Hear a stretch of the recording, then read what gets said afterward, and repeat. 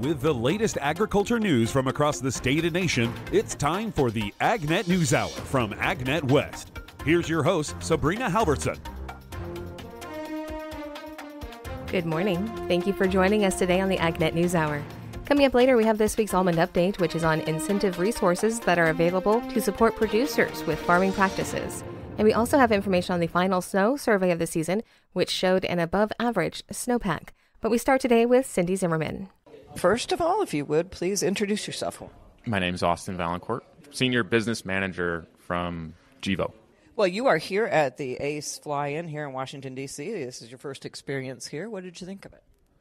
Oh, well, I was just telling Brian that, for one, I think just being in D.C. is, you have this energy, right? So just being here has been great. I think, I had some great time with various senators and Congress people's staffers, and had opportunities to explain to them the things that we're concerned about here at GEVO and more broadly for ACE, and really focused on the tax credit discussions and how we can best serve them and what they're looking to get over the line and be a resource to them, but also advocate for the policies that we think should be advocated for, and that's really going back down to the field level and measuring the activities at the field level and translating those benefits down through the full supply chain to the biofuel.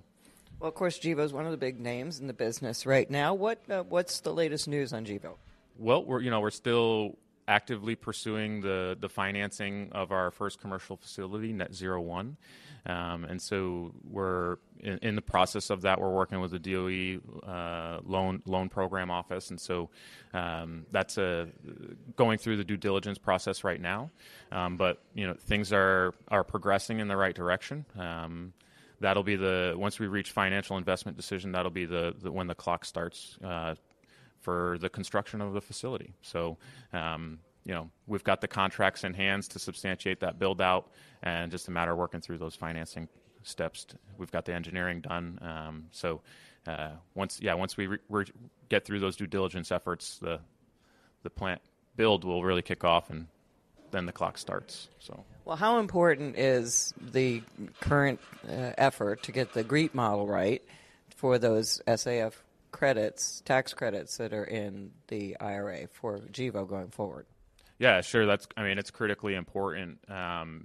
It really comes down to just having certainty. And so right now, the lack of certainty as to how much value is available in those tax credits and the final rule as it will be written, particularly as it relates to those on-farm practices and the climate-smart agricultural practices that we believe should be incorporated, and then also the land use change, so how they will be evaluating the land use change element of the carbon intensity score. But ultimately, having certainty around what that looks like is critically important for us to model out the financial economics and performance of this facility where we're seeking investment. And so without that clear picture, it's really hard for investors to make that decision moving forward. And so until we have ruling around that, I think it's going to be challenging to move forward. And so we really are eagerly awaiting the rules that we're supposed to be set March 1st for 40B and we would look to that as kind of expectations for the impending 45Z. How much are you doing working with farmers as far as adopting climate-smart agriculture practices? Yeah, so we have a climate-smart commodities grant, a $30 million grant from the USDA. So we are actively working through that, and it's on a daily basis we're working with growers. So we've got a team right now that interfaces with the growers both in the Lake Preston area where we have our facility, or we will have our Net Zero 1 facility, and then with our USDA project partner, Southwest Iowa Renewable Energy, SIRE, we also have a network of growers in their area that we're working with to get them signed on, meet them where they're at. It's really a great program that doesn't require them to change any practices, and they can immediately start getting compensated for those practices that they've already got deployed on farm today. And so, Yeah, that's a great program. That one in particular, around the USDA, and then more broadly, we need to do that for our business, and so that's something that we're focused on. I will say we started prior to the USDA award, building that network around Lake Preston, and we've had 100% retention rate in the grower program that we've kicked off. So year over year, so that was back in 22, I think, if I'm remembering this correctly, and then in 23 we had 100% retention in that grower season. So things seem to be working well. There seems to be a good understanding between the leads over there and the growers, just kind of driving that relationship and building that trust. Anything else you want to add?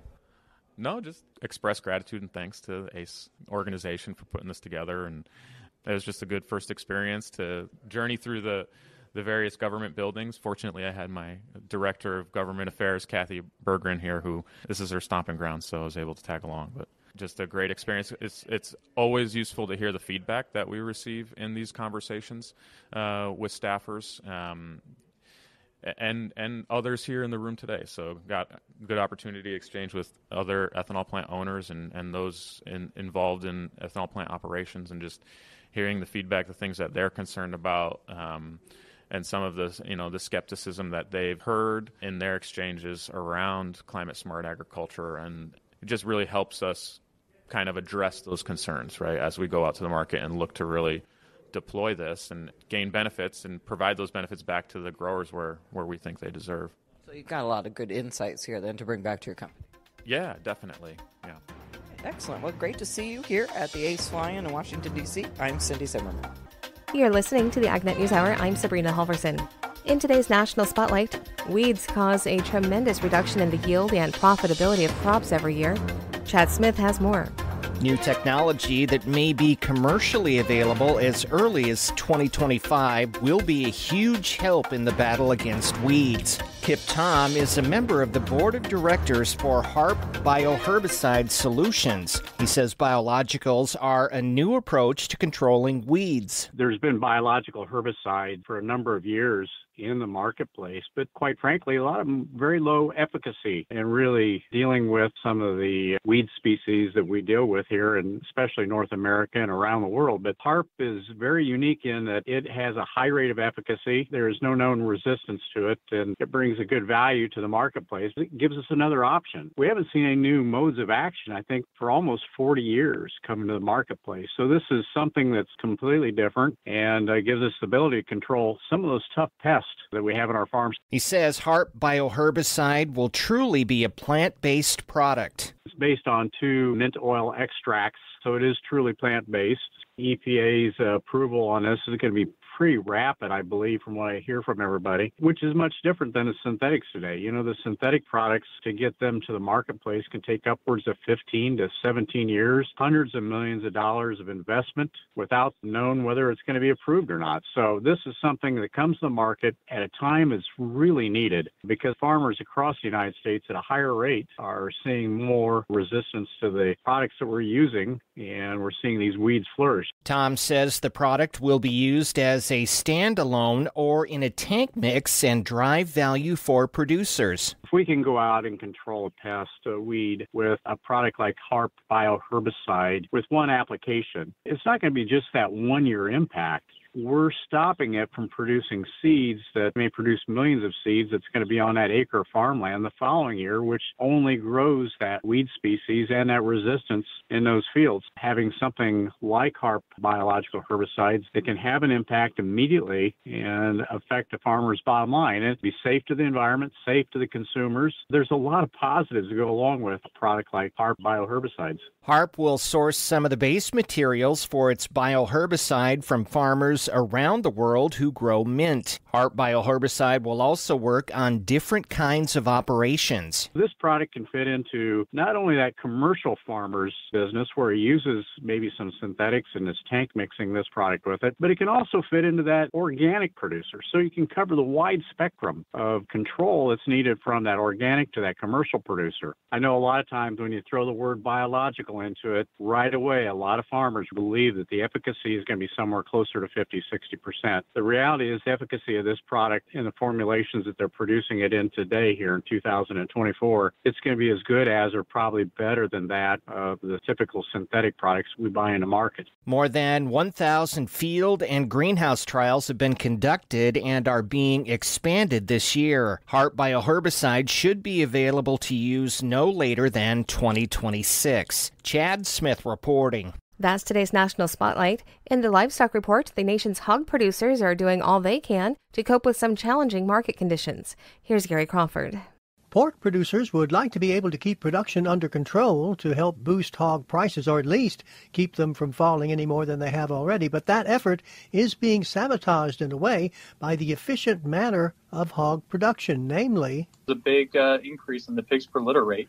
Agriculture Department livestock analyst Mike McConnell. Yeah, that's, we've seen the past couple reports is a big increase in the pigs per litter rate.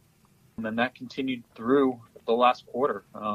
Between December and February. During that quarter, the average pigs saved per litter was well over 11.5, and it was only about 11 pigs even during the same 3-month period a year ago. And here is why this is so important. Taking a look at recent trends in the hog market, Mike McConnell says for farrow to finish operations the last year or so has not been the best. In fact, returns have been negative and pretty largely negative over the past year, going for most of 2023. To try and fix that, producers have been trying to reduce production or at least stabilize it by reducing farrowings. USDA's latest hogs and pigs report says that during the December through February quarter, producers farrowed almost 2.9 million head, a 3% reduction from the same quarter a year ago. And the USDA report also carries information on what producers intend to farrow. And they tell USDA that for the March through May quarter, they will cut farrowings by 1% from a year earlier. And for the June through August quarter, the cut will be 2%. All of this designed to curb pork output. However, the improvements that they're getting on the pigs per litter rate and the productivity out of their sows is surpassing that, and as a result, we still have a bigger pig crop despite the lower farrowings. The pig crop at last count was still running 2% larger than 1 year ago. Pork production this year may also increase by 2%, but things may still turn around for pork producers, thanks mainly to projected increased demand for pork this year. Demand analysts say could bring average hog prices for the year up around 3.5% compared to 2023. That prediction was made several weeks ago. USDA will issue a new forecast for pork production and hog prices Thursday, April 11th. Gary Crawford for the U.S. Department of Agriculture. This is the AgNet News Hour. I'm Sabrina Halvorson, and we will be back in just a moment. Welcome back to the AgNet News Hour. I'm Sabrina Halvorson. Coming up in a few moments, we'll have today's This Land of Ours report, but first, more of the day's agriculture news. And with today's AgNet West headlines, here's AgNet West Farm News Director Brian German. The Federal Aviation Administration has granted a groundbreaking exemption that could have a major impact on agriculture. The exemption allows for the implementation of drone swarm farming, a cutting-edge method of seeding and spraying crops. Helio, a Texas-based drone manufacturer, spearheaded the application for the exemption. The approval now permits fleets of drones, each weighing over 55 pounds, to operate collectively. The decision marks a significant departure from previous regulations, which restricted drones to individual operations, requiring a pilot and spotter for each unit. Drone swarms can now offer a new cost-effective farming approach, potentially reducing both initial investment and ongoing operational expenses. Now, with the ability to operate multiple drones at once, farmers can cover more ground in less time, which has the capacity to significantly enhance efficiency. The U.S. Department of Agriculture is investing up to $22 million in partnerships to enhance conservation technical assistance for livestock producers and promote conservation practices on grazing lands. The USDA's Natural Resources Conservation Service is soliciting proposals through its Grazing Lands Conservation Initiative until May 26th. These partnerships aim to address barriers to accessing grazing assistance, prioritize local resource concerns, and promote climate-smart agriculture. The initiative will expand technical assistance for farmers and ranchers engaged in grazing activities, fostering peer-to-peer networks, and providing financial support for mentors. Eligible entities include nonprofit organizations, farmer or rancher organizations, government agencies, tribal governments, and land-grant universities. Applications are being accepted at grants.gov now through Sunday, May 26th. The final manual snow survey of the season from the Department of Water Resources was conducted earlier this week, with some positive news heading into summer. Water Resource Engineer for DWR, Andy Rising, provided the readings from the measurement taken at Phillips Station. Our survey today, we recorded a depth of 64 inches and a snow water content of 27.5 inches, and that results in 113% of average for this location. And the past month of March was good to us. Precipitation and snow fell. In the beginning, we had a storm that chased us out of here last month, and we had several storms since, and that has boosted us from a 75% of average to just above average for this water year, which is excellent news. Cooperating agencies are still measuring snow courses throughout the state today and tomorrow, but the data that we do have, our snowpack is at about 105% using that metric. Our automated snow sensor network looking this morning was about 110% of April 1st average snowpack. So we're in a good place right now. Very similar percentages between those two ways we measure. On April 1st last year, the snowpack was well over twice its average right here. And we were in fact standing on 10.5 feet of snow last year. This year, we're slightly more than 5 feet of snow. So again, last year, well over 2 times, and this year we're slightly over our average. A field day showcasing research and discussing issues in cool season field crops is coming up in 5 Points. On Thursday, April 18th, a Cool Season Cropping Systems in the San Joaquin Valley Field Day will be held at the Westside Research and Extension Center beginning at 9:45 in the morning. The event will begin with a presentation about deficit irrigation and water productivity in small grains, followed by information about selecting small grain varieties with improved nitrogen use efficiency and reduced environmental impacts in the San Joaquin Valley. Other topics of discussion include weed control options for ALS-resistant chickweed in wheat and glyphosate injury in glyphosate-tolerant alfalfa. Agronomy and Nutrient Management Advisor Nick Clark will also be going over garbanzo bean variety trial and plot observations. More information on the field days available on the upcoming events page at agnetwest.com. I'm Brian German for AgNet West Radio Network. 2 storm systems are making their presence felt in various ways as they impact the nation this week. Rod Bain has more. 2 weather systems are being observed by weather watchers like USDA meteorologist Brad Rippey through the week. The first, what Rippey described as the more powerful of the 2, parked itself early this week across the middle Mississippi Valley into the Great Lakes region. It's a very large and slow-moving system. We have already seen considerable weather hazards associated with this storm, including severe weather outbreaks Monday and Tuesday. The good news, as we move into midweek and beyond, that severe weather threat will end fairly abruptly. Later in the week, cold is expected to be left in the wake of the early week storm. There is some concern that we could see some frost and near freezing temperatures extending all the way southward into the Tennessee Valley and the southern Appalachians, with blooming fruit trees and heading winter wheat vulnerable to freeze. A second system is expected to bring beneficial moisture late week from the west to the Great Plains. I'm Rod Bain reporting for the U.S. Department of Agriculture in Washington, D.C. How technology is increasing ag productivity. That's coming up on This Land of Ours. Technological developments in agriculture have enabled continued output growth without requiring many additional inputs. Innovations in animal and crop genetics, chemicals, equipment, and farm organization have made it possible for total agricultural output to nearly triple between 1948 and 2021. During that period, a USDA report says the amount of inputs used in farming declined slightly over time, meaning that the growth in agricultural output over the long term has depended on increases in total factor productivity. TFP measures the amount of agricultural output produced from combining inputs like labor, capital, and intermediate inputs employed in farm production. Therefore, growth in TPP indicates positive changes in the efficiency with which inputs are transformed into outputs. The USDA report says it can also be seen as an indicator of technological change. I'm Sabrina Halvorson for AgNet West. It's just about time to do some needed spring yard work. Gary Crawford springs into action with this report. Yes, some folks up near the Great Lakes may still be shoveling snow, but for many parts of the country, each nest is twittering, they're all babysittering. It's spring, spring, spring.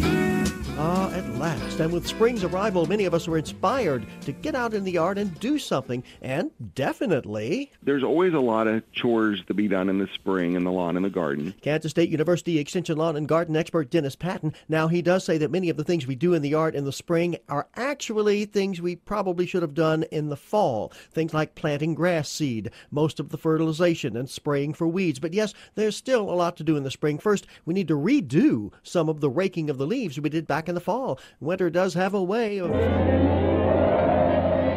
blowing more leaves around and into the yard and piling them up in places.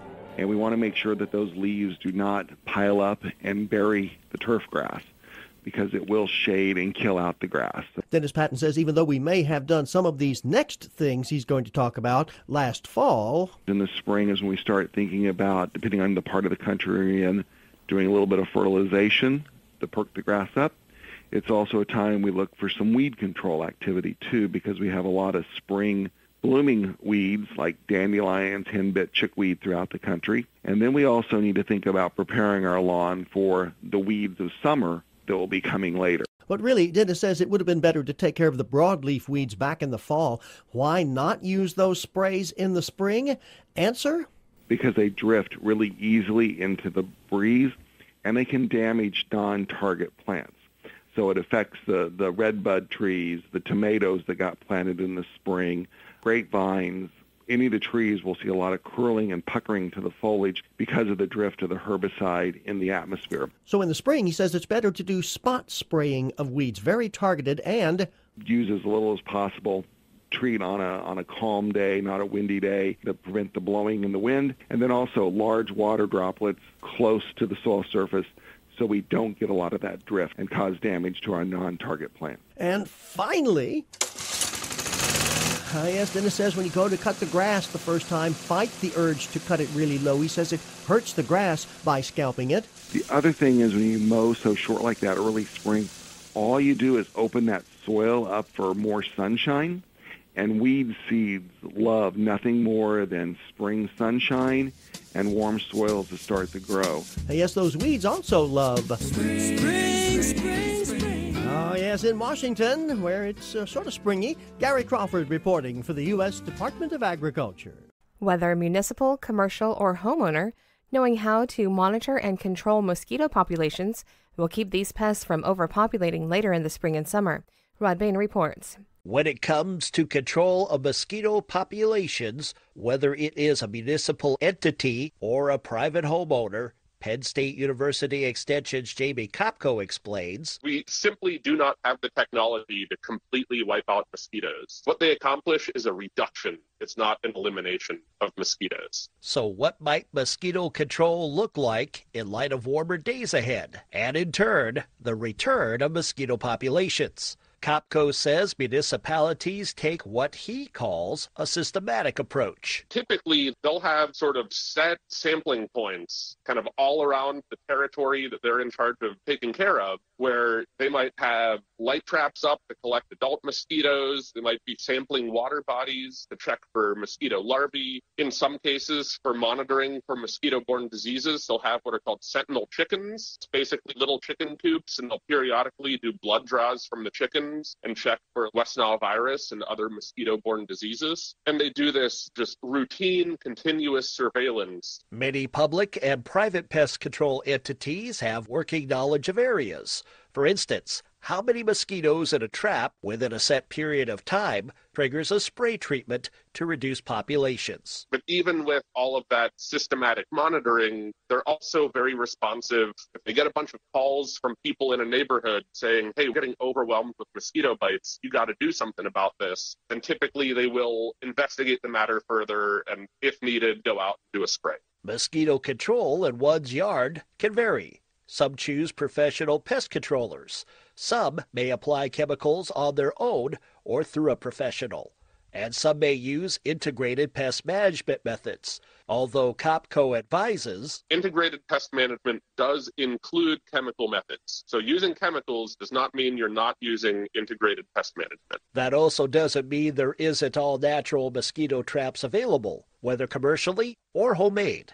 COPCO provides one example. Basically, you're just like a bucket of water and you throw some grass clippings or leaf litter in it and it creates this really appealing egg-laying site for them. And it's got like a one-way door in it. So the female mosquitoes can get in hoping that they're going to lay eggs and then they can never get back out. So if that's the kind of mosquito you have, then you can use a completely non-chemical approach that the technology is a bucket with a fancy lid, and you can significantly reduce your mosquito pressure that way. I'm Rod Bain reporting for the U.S. Department of Agriculture in Washington, D.C. The American Farm Bureau Federation and the National Farmers Union are working together in the FMMO modernization effort. Chad Smith has more of the joint letter urging USDA to avoid making changes to make allowances until a mandatory cost and yield survey is complete.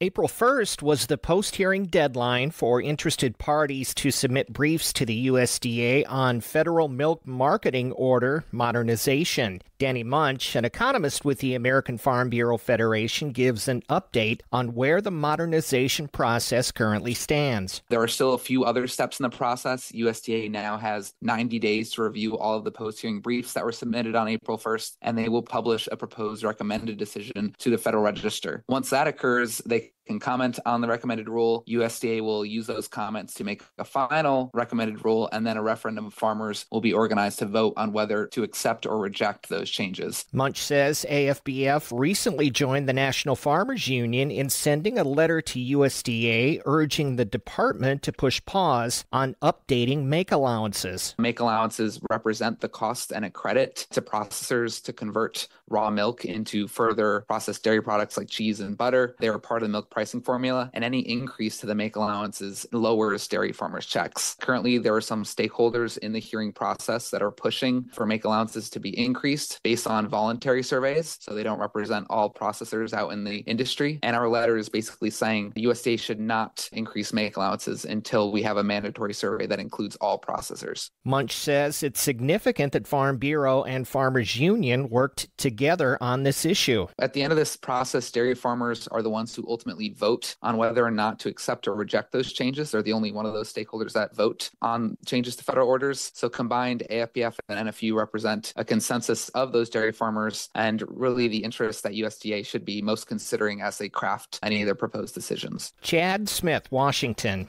This is the AgNet News Hour, and we will be back in just a moment. Welcome back to the AgNet News Hour. Brian German has this week's almond update.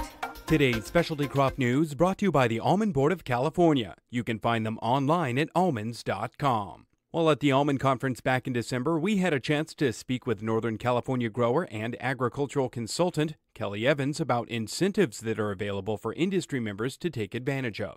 So there really is so much, and we only covered a tip of the spear, really, in trying to navigate that area. But there's everything from tractors to irrigation to compost to, your water bank savings. And so there's so many areas of your already operation that you can save on. And if you start learning to stack and prepare and do these in the right order, it can save hundreds of thousands of dollars on your farm every year if you start getting the correct rotation and knowing where to go and where to apply. And we'll get into some of the questions that were asked kind of from the audience. But, a lot of these things are maybe already taking place on farm in a lot of aspects. So some of it is paperwork, like you said, getting organized and then seeking out where those incentives are for that, right? Yeah, so there's so many different avenues to go if it's directly to an NRCS office or to a UC extension office that has a TSP provider, a technical service provider. And so you can go to these people and you can get them help, and they'll help in the areas that, they know, or Air Board has a great one, and they'll tell you what programs they have, and being able to start there and start seeing what programs there are, and then go from what do you need? Because each organization may be the same program that they're doing and funding, but what they're wanting is very different in how that's handled. That was going to be my next question, was maybe some of the hurdles there. Sometimes it can be language, different verbiage used. I mean, what are some of the things that, in your capacity that you try to help overcome and try to get through? Yeah, so a lot of times is, unfortunately, the government thinks we all farm exactly the same and we do the exact same thing and everything runs through our families exactly. And that's not the case, right? Maybe one company owns the land and one farms, or maybe everything owns and farms that one thing, or maybe it's Grandpa Joe farms so much and I farm so much, right? Like these different avenues. And so being able to fit into their very specific cookie cutter sometimes can be difficult, and so being able to really make sure you do that properly so it maybe doesn't kick you out of the program when you could have got funded if you just changed your shape a little bit. And you mentioned stacking there, and that was one of the questions that was addressed. And it sounds like some of these can stack on each other, some can't. It's just kind of finding where those are. Yeah, if you can make the stars align, I call it, right? Like stacking's great, but they don't always come out at the same time. Sometimes one is out when one's closing and that one's not coming around till next year, so you can't stack. But then within organizations, you can stack. So maybe it's not in the traditional sense that you're getting paid for the exact same thing, right? Because you can't really do that. But like NRCS has, where you can maybe do a cover crop program or something and being water efficient, and then turn around a year later and go into CSP and get paid to keep more accurate records for doing something you're already doing.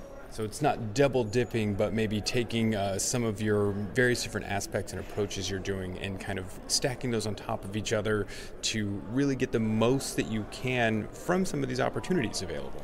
Yeah, and that's one of those things, like CSP is Conservation Stewardship Program through NRCS, the USDA. And that program, they actually gave a ton of money back, which is really, really bad. And they did not want to do that because it was so underprescribed. But if you're a grower that's already, I already do these things. I already am doing cover crop. I'm already doing these great things in my orchard. I'm already water efficient. Well, then you need to be signed up for this because it's literally just paying you for being a good grower into adopting these practices sooner. So, and the great thing is, if you are over that 900,000 just gross income or over the 450,000, cap for that farm bill, there's some limitations where in that area you might be able to get into and do these practices. There was another question that was asked related to navel orangeworm and maybe some of the incentives there. I know navel orangeworm was a hot topic. It's a lot of damage this year. What are some of those avenues for that specifically that are available, and how do some of those maybe work?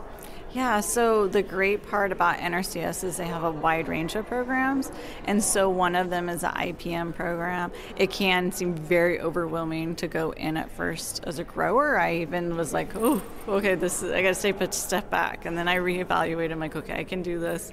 But essentially, it's being a little bit more record keeping on what you're spraying and stuff like that. And then essentially they're going to pay you for that and keeping those good records and being a good steward of the land, which literally 99% of the stuff we already are doing is just tweaking maybe a few things.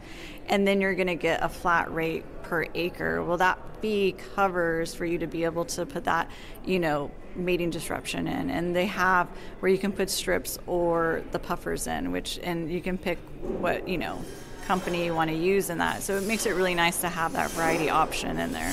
There was a question asked that is something that might not be considered necessarily all the time, and that relates to taxes and how some of these incentives work. I mean, what are some of the considerations there? Yeah, so essentially government's not going to give us anything free without, being maybe right, their hand on it somehow. So it is taxable. You're going to get 1099 on it if it's from feds or from state. That's a given. But there's a lot of options with that. So essentially you're putting that money down. If it's with cover crop or compost, right, you're paying those bills and you're getting that money. It's going to wash in your books. But if it's a tractor, you're really wanting to make sure you purchase and get their money in that same year. So then you're putting that money out for that piece of equipment, right, that might be 100, 150,000, 200,000, but then you're going to get close to that back. So working with your accountant, because essentially on especially equipment or whatever, you could take a lump sum, because each year you're allowed to take so much of a lump sum on your taxes. And so instead of depreciating that out over 5-7 years, you could really just do a lump sum depreciation to wash that in your book. So it really won't affect your tax bottom line for that year. And just lastly here, these incentives are available for growers. It's just a matter of seeking them out and maybe getting some assistance there with some of the maybe fairly involved paperwork that goes along there. Yeah, and that's the great part is there's such a wide range of help, right? If it's through that organization, through a third-party, technical assistant provider that gets money from that organization to help you, to private consultants like me where we're physically doing everything because it's just so overwhelming. They don't even want to deal with it at all. So no matter what level you're comfortable at, there's somebody there to help you. These incentives are for practices that are ultimately going to be benefiting the grower. It's something that they've looked at, want to do, it's going to help their operation, and this is just a way to make that a little bit easier to do.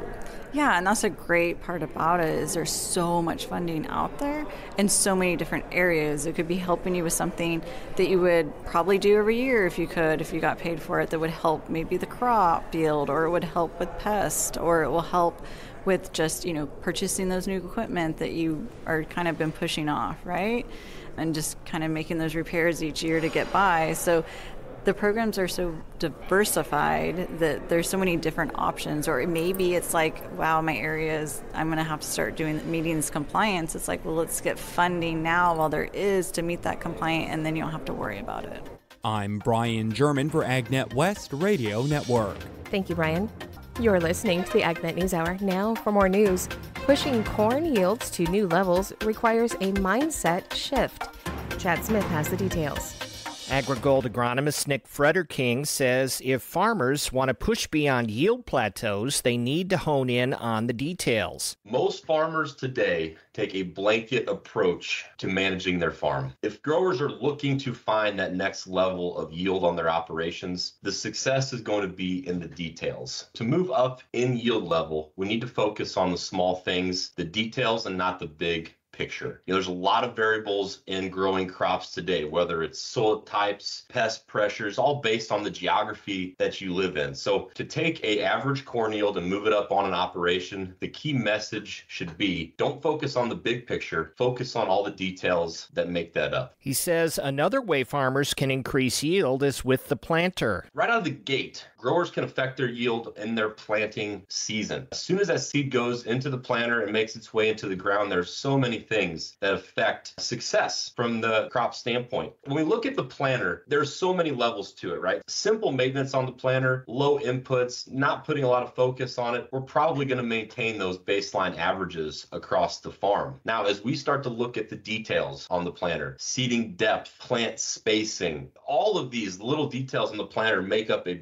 big impact when it comes to the end of the season. Focusing on some of the details will certainly move us up the ladder, but a near flawless planter, one that has every bell and whistle turning the right way, putting the seed exactly how we want it, that's where we're going to find optimum success. Frederking says the final area to focus on when shooting for higher yields is nutrient management. Many farmers today make a blanket approach to nutrition in their crops. When we look at the macronutrients, many growers are making the same applications every year with no thought as to why they're doing it. We get soil samples done. I find that most growers grab those soil samples, put them on a shelf, and never look at them again. That's fine for baseline yields. But again, these growers that are looking for more yield have to focus on the details. It may start with understanding how much a crop needs for those yield goals that you're looking to achieve. That's what the macros are: nitrogen, phosphorus, potassium, making sure our pH is right. But to climb that ladder, now we need to start focusing on the micronutrients. Sulfur has made its way into the discussion as a macro/micro. That's a good place to start. Making sure we have the right nutrients for the yield goal we're trying to obtain, that needs to be the key message there. He talks about where farmers should start when they're ready to take on the challenge of pushing yields to new levels. Focus on not changing everything at once. In fact, year one, I would strongly suggest establishing a baseline with whatever technology you want to use. Some of my favorites are tissue samples, soil samples, but we certainly know that there's drones and yield technology, so much technology available to us. The key message though, first year, establish a baseline for what you're already doing. find out where your limiting factors are today. And then in the second year, don't change 12 things at once. Focus on 1, 2, maybe 3 things at most. Don't get in a rush to change everything. We need to understand where these changes are coming from.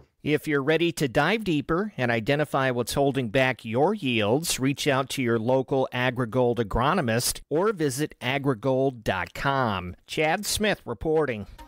That's today's top agriculture news. I'm Sabrina Halvorson.